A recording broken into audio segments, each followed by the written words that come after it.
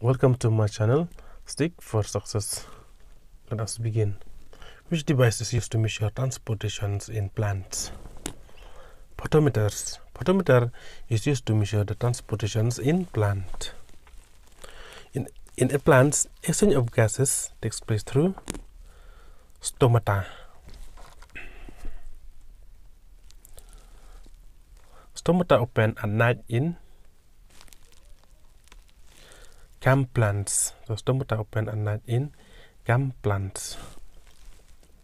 The release of water from plants as water droplet is known as gutations. Stomata held in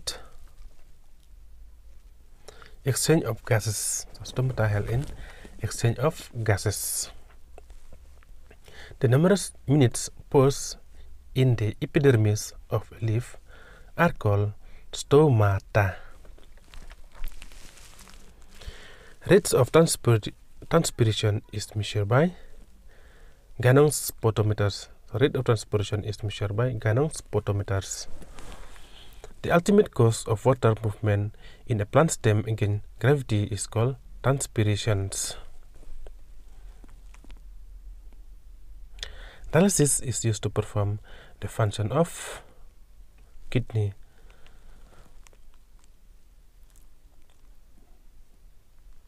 Filtrations of blood occur in Bowmen's capsule.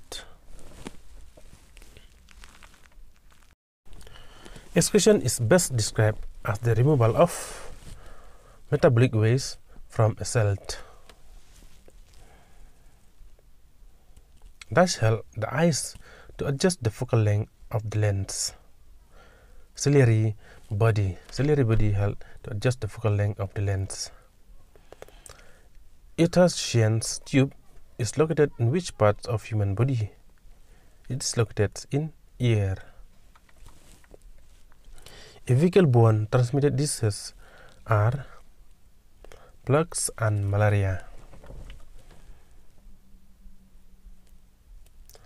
Plasmodium is a parasite.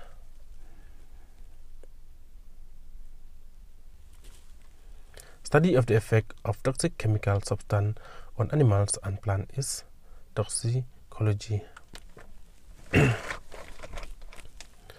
main functions of antibodies is against infections.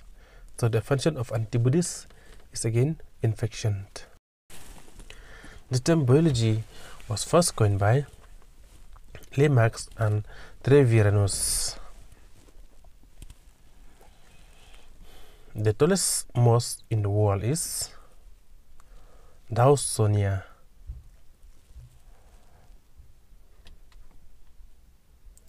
The female sex organs in a flower is the pistil. So pistil is the female sex organs in a flower. The male sex organ in a flower is the stamens. The stamens is the male sex organs in the flowers. The longest flowers in the world is Rafflesia. So Rafflesia is the longest flowers in the world. That is the symptom of AIDS. So tiredness is the symptom of AIDS. Pepsin is an enzyme that digests proteins. So pepsin is an enzyme that digests proteins. What part of the body controls balance? Cerebellums. So cerebellums controls our body.